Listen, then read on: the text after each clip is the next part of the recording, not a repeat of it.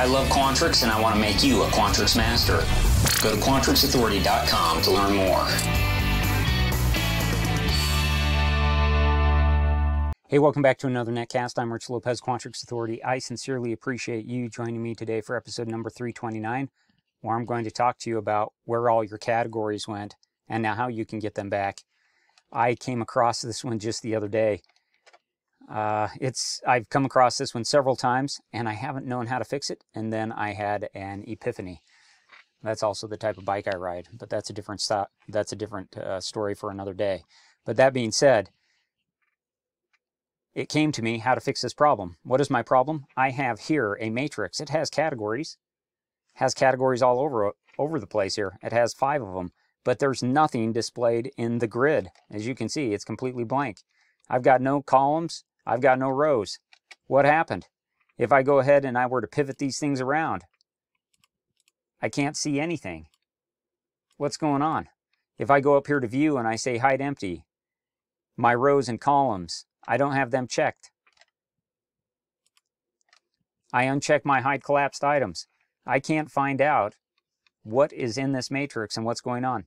The reason why is because I actually have a filter applied to one of my categories, and that is causing everything to disappear because that filter is not finding any true criteria to filter for. So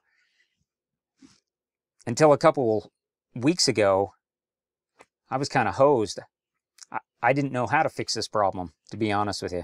And then it came to me that I can go up here to data, I can go to filter data, and I can say, if anything, I can say ignore filters for view. And when I do that, I can then begin to see certain values within my matrix as I pivot my category tiles throughout the matrix. And that way I'm able to get back the items that were missing. So if you ever run into that problem where everything is missing and you don't know what happened to it, it's probably because you have a filter applied and it is not evaluating anything as true to bring back in the filter. So what you need to do is at least go to data, filter, and you need to remove all the filters, or you need to ignore the filters for the view or for the entire model. And that will then bring back the things, or bring back your items within your categories. Anyway, I hope that you found that useful.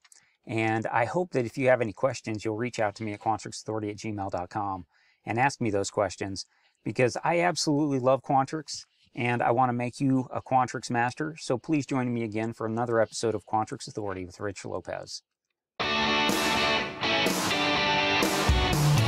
Today's podcast is brought to you by QuantrixAuthority.com. I love Quantrix and I want to make you a Quantrix master.